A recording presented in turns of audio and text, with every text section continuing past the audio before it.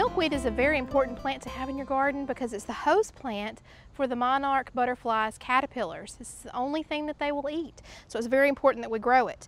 Now, unfortunately, it's also a favorite plant for these little bright yellow aphids, and they are completely covering these things up.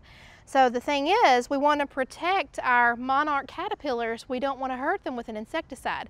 So what we can do is just hose it off with water to try to get as many of the aphids off that we can, or we can just simply wait for the ladybugs to show up, because pretty soon we'll have our beneficial insects arriving in our garden in the form of ladybug larvae. Make sure you know what they look like so you don't kill them, and adult ladybugs, and they'll help take care of the problem too. But for now, since we don't see any ladybugs, I'm just going to hose them down.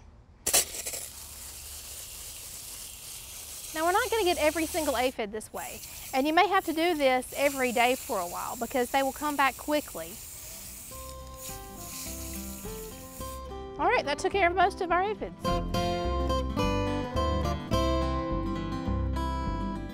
Thanks for watching. We have other quick tips. Just subscribe below.